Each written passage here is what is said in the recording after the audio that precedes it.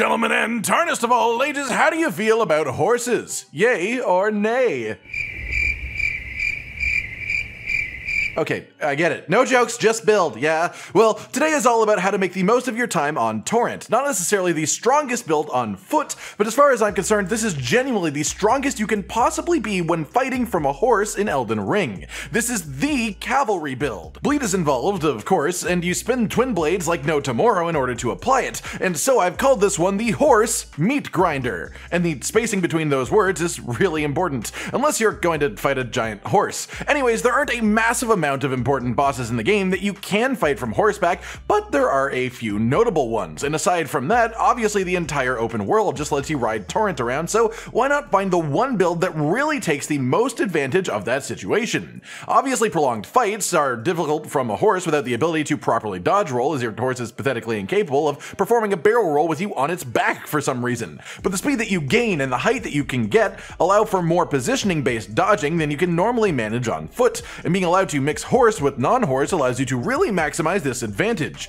especially for something like the fire giant boss, which causes a lot of people a lot of grief. It's also worth mentioning that in this specific build, every single thing that I'm fighting is in New Game Plus. Obviously the numbers that you see popping up when I hit stuff are exactly the same against whatever difficulty enemy you are fighting, but for an idea of how long stuff is taking to die, it all has a load of bonus health compared to normal. If you're wondering how this works in PvP, well, obviously you can't ride horses in PvP, which sort of removes 95% of the point of this build, and as a result it just becomes a mid-tier bleed build, not as good as even dual-wielding Twinblades for somewhat obvious reasons. However, that said, it is still more than capable of killing people if you want to do so in PvP while using it. It had a little bit of everything, didn't it? So, how then do we accomplish this absolutely deadly build? A wonderful combination of finding the fastest, most reliable horse attack and turning it into a bleed build, of course. The answer is Twinblades. While power stancing weapons, there are weapons that arguably can hit faster than Twinblades, can apply bleed harder than Twinblades, but you simply aren't able to power stance on a horse, and while jump attacks can make bleed even stronger if you jump off the horse, then you're just, well, no longer on the horse. It's no more effective than just using that build normally, and so what we have is one-handing a Twinblade from the back of the horse, holding that heavy attack button to spin it like hell until your enemy falls over by death by 1,000 cuts. To achieve this, we have one of the best scaling Twinblades in the Godskin Peeler. It is also just a neat looking weapon that also looks hilarious when you use seppuku with it, hooking it the whole way through your chest. On which note, we use seppuku on the weapon with occult affinity so that the seppuku bleed will scale up with our arcane attribute. To get the weapon, you have to defeat the boss at the top of the windmill village, and to get seppuku, you have to kill the invisible scarab located right around here in the freezing lake of the mountaintop of the Giants region. As we are of course using this to cause bleeds, we use the White Mask helmet for a 10% damage boost for 20 seconds after causing a bleed, including when you use seppuku on yourself. And then also the Lord of Blood's Exultation talisman, which gives you a 20% damage boost for 20 seconds after causing a bleed, for a total of 30% damage boost during that time period. To get the helmet, as well as the matching armor set,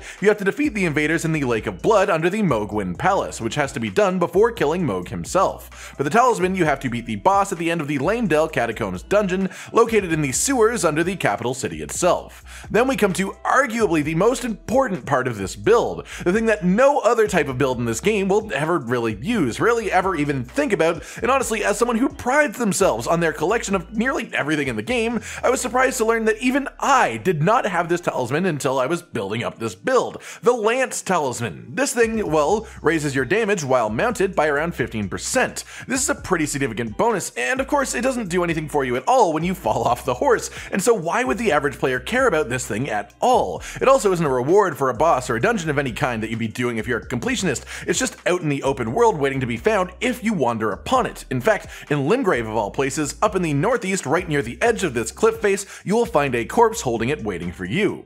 Past this, we of course just want to take advantage of the speed of this, the absolute rapidity of the hits that you get while hitting this attack. The build is heavily based around hitting quickly, and there are a couple of nice stackable strong talismans that boost your damage when doing specifically just that. Millicent's Prosthesis gives you a lesser buff from consecutive attacks, as well as a +5 to your dexterity attribute, and then the Rotten Winged Sword Insignia Talisman gives you a more sizable buff to your attack power after doing consecutive attacks as well. And this singular button input just about pushes both of these to their maximum damage bonus straight away, and so on a snow troll, one single twirl of the button hits for close to 7,000 damage. So, you know, when you put it all together and get it functioning properly, it's actually pretty damn impressive. To get these talismans both, you have to finish the Millicent questline, which you can start from Gowry's shack on the eastern side of Caelid, just at the end of the highway. In the same vein as those talismans though, one half of your Wondrous Flask mixture is also set for you in order to boost your damage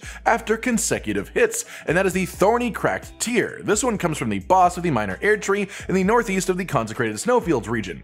Your other Wondrous Flask mixture slot is fully open to you to change situationally based on what you need. And then the final pieces to make this as strong as it is are very classic, included in pretty much literally any build that is able to fit them, and both of them are of course incantations. To cast them, you need to have some sort of seal, and anything that has 0 weight is ideal, regardless of whether or not you have the stats to wield it correctly, as the red X being apparent on a seal only lowers incantation scaling, which has no effect at all on the 2 buff-based incantations that we use here. Golden Vow, of course, which raises your damage by 15% and your defense by 10% for 80 seconds, and then Flame Grant Me Strength, which boosts your physical and fire damage by about 20% for 30 seconds after casting.